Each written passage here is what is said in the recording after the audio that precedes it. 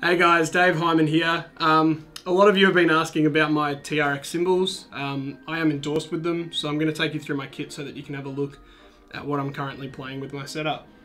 To start off with, I have 14-inch BRT Hats, really vibrant and energetic sound. It's exactly how I like playing my hats pretty much. I like them to be reasonably crisp but also reasonably bright, so that's why I've gone with the BRTs. Over here I have a 20-inch Icon MDM Crash, obviously with a splash mounted to it, which is a 10-inch ALT splash. I do that just so that it's a little bit easier on my setup. The Icon's a huge cymbal and I really love the Icon range, so I've been using those a fair bit and they're good to crash on. The splash, I mean, any of the splashes sound fantastic. I just found the alt to suit me the best.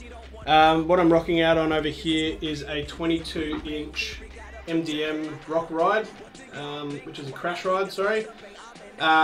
Really loud sound, easy to crash on, as you can see in most of my songs, but also has a nice ping when you're riding on it. And then obviously I've got a 7-inch bell just for any time that I need to do a nice high-pitched bell sound.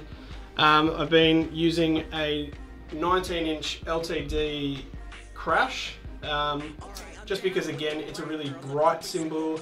I do like bright sounding cymbals and it can withstand me bashing it, so that's a really good one.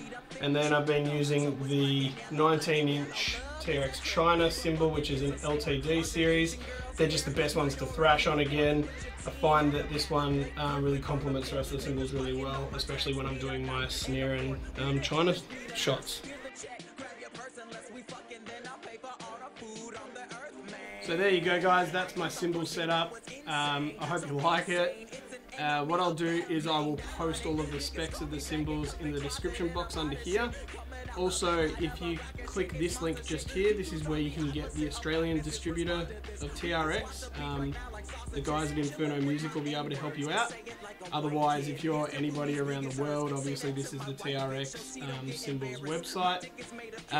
Thank you so much for watching. If you have any questions about the cymbals or anything, I'll try my best to respond to everybody as best as I can, alright? Thanks guys.